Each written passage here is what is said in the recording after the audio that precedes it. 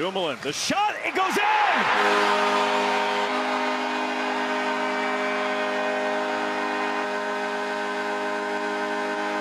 Brian Dumoulin with the shot. Crosby gets a piece, and the Penguins have the lead.